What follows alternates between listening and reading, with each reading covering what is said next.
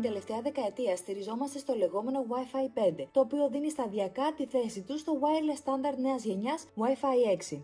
Τα ευχάριστα νέα είναι ότι το WiFi 6 υποστηρίζεται από όλους τους νέους υπολογιστές Mac της Apple.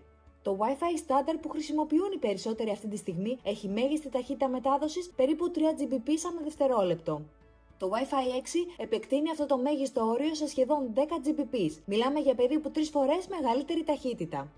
Αυτό σημαίνει ότι αυξάνεται σημαντικά η ταχύτητα του υπολογιστή αλλά και όλων των άλλων συσκευών που μπορεί να είναι συνδεδεμένες στο διαδίκτυο. Αξίζει να σημειώσουμε ότι το Wi-Fi 6 μπορεί να δώσει αξιοσημείωτη όθηση στην ταχύτητα εάν οι συσκευές είναι κοντά στο router. Το πιο σημαντικό όμως είναι ότι τα αποτελέσματα είναι πολύ καλά ακόμα και αν πολλά άτομα προσπαθούν να δουν ταινίες, να παίξουν βιντεοπαιχνίδια και να πραγματοποιήσουν κλήσεις ταυτόχρονα. Μερικές από τις συσκευές που υποστηρίζουν το Wi-Fi 6 είναι τα iPhone 11 και 12, iPhone CE, Galaxy S20, Galaxy Note 20, Galaxy Fold 1 και Fold 2, Samsung 8K τηλεοράσεις και PlayStation 5.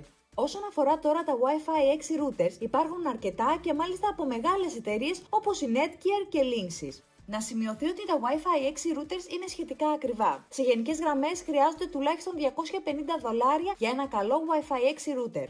Φυσικά, για να επενδύσετε σε ένα τέτοιο router και να απολαύσετε τις ταχύτητες που προσφέρει, πρέπει να έχετε ήδη εξοπλισμό που να υποστηρίζει το Wi-Fi 6. Αν έχετε ένα καινούριο MacBook, αξίζει να το δοκιμάσετε.